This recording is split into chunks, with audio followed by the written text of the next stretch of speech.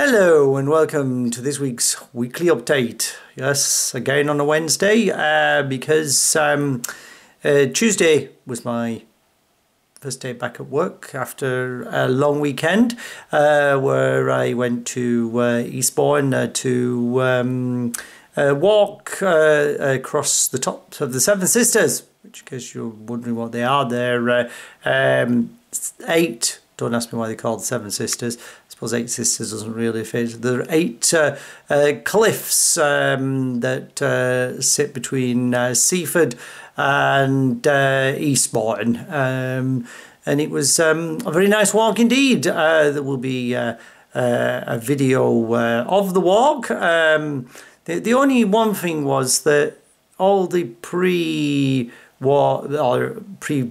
I watched a lot of videos on YouTube like you do, and none of them seem to mention the very steep, almost vertical, well, it felt like a vertical hill that you had to negotiate when you were coming out of Seaford.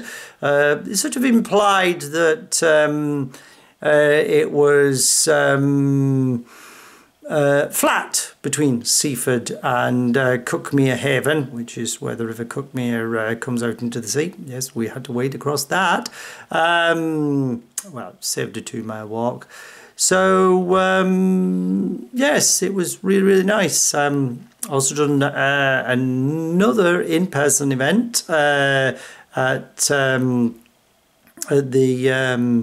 where did I go? It was... it was in London in the road. I went, God, it's not that long ago, I forgot where it was.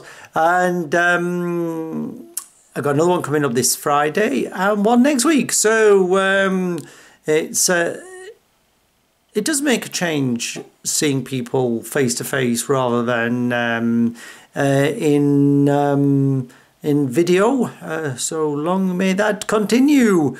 Fingers crossed that we don't have another surge in COVID and we go back into working from home and lockdown, whatever number it is at the moment. 4? Well, the next one would be 5, wouldn't it? I think.